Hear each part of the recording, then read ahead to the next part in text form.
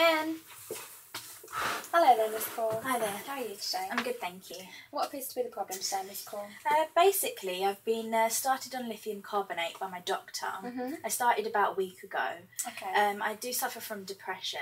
Right. And I've taken a couple of other medications before in the past, such as citalopram and duloxetine, I think. Yeah. From what I'm taking now, which is lithium, I'm aware that I have to take 2 tablets in the morning and 2 in the evening. Is that correct? Yeah, that's correct.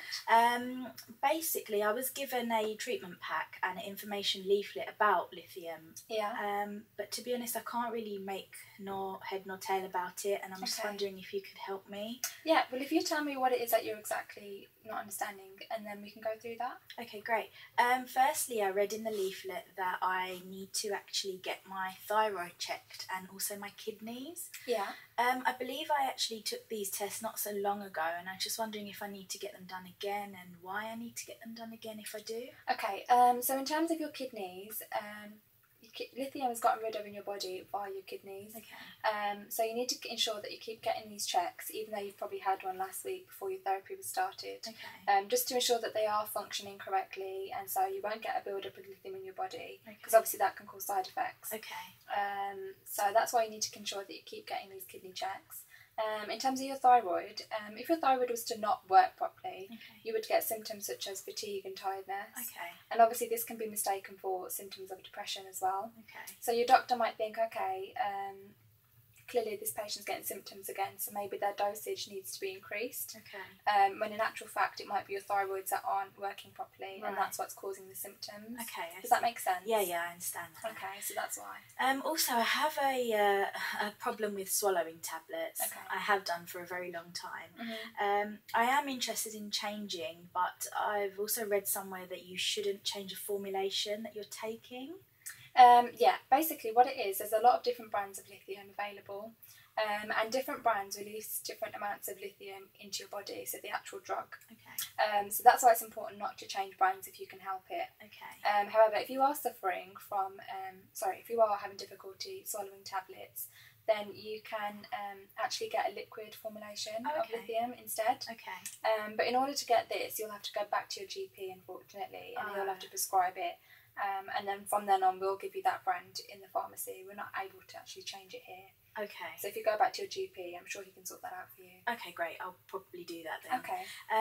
Also, he did mention something about an alert card, I believe. Yeah. It was quite vague. I'm not really sure what it is or what I'm supposed to do with one. Okay. An alert card is basically a little card that we suggest you carry around with you. So maybe in your handbag or your wallet, purse. And basically it contains basic details about yourself, so such as your name, address, contact details, telephone number. Right. And it also contains information about your therapy, so your dosage, the brand of lithium that you take, strength of lithium that you take, all that sort of information. Okay. And basically what we suggest is that you present this card to any health professional that you come into contact with. So this could be a doctor, a dentist, a nurse, a pharmacist. Okay. So every time you come into anybody who is a health professional, you should present the card. Okay. And basically this is so that they know that you are taking lithium. Okay. So that if they want to prescribe you any other medication, they will ensure that it doesn't interact with the lithium that you're taking. Okay. Does that make sense? Yeah, that does. Okay, great. So it's just the alert card that I'm carrying around with me. Yeah. Have you heard about the record card? No, I haven't actually. You should have received one of these as well. Okay. And what that is basically is it keeps a record of all the checks that you've had in the past. So checks on your thyroid, your kidneys, your blood plasma levels, and it just keeps a check on those. Okay. So that you don't experience that you've missed a check in the past. Okay. It makes sure that everything's up to date. Okay. And if not, then it will alert the health professional who's seen your record card that you've got a test that's not been done, kind of thing. So I'll carry that with me as well as my alert card. Yeah. Well, every time you go for a check, you should take it with you then, basically. Okay, great. I actually have another question. I mean, I plan on following my regime quite strictly. Yeah. But if the levels of lithium get too high in my blood, how will I know this will happen? Okay, if your levels of lithium do get too high in the blood, then you are most likely going to suffer from side effects. There's a lot of side effects, to be honest, and they are listed in your patient information leaflet. Okay. But the most common ones are slurred speech, fatigue, a severe hand tremor you might suffer from as well. Okay. But then again, these symptoms might be quite mild and you might not notice them. Okay. So what we recommend is that you actually alert your friends and family, close friends and family that you see all the time, Okay. as to what these side effects are. And it might be easy for them to recognise these side effects on you, Okay. as opposed to you recognising them on yourself. Okay. Does that make sense? Yeah, that I can understand that. Also, the doctor said that I should avoid a high salt intake in my diet. Yeah.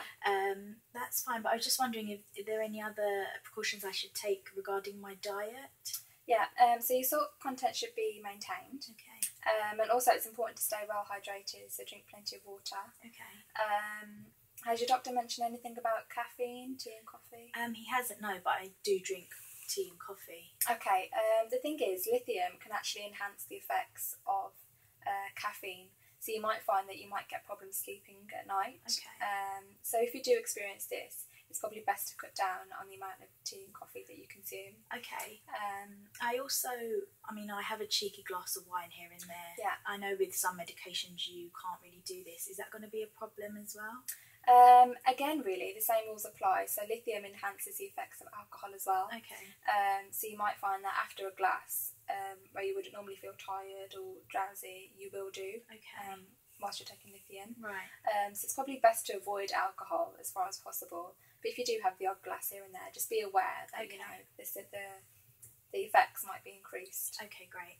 Yeah. Well, that's everything. I feel like I'm a bit more aware of what's going on with my Brilliant. medication now. So thank you for that. Okay, that's no problem. Thank you, you. Miss Cole. Thank you.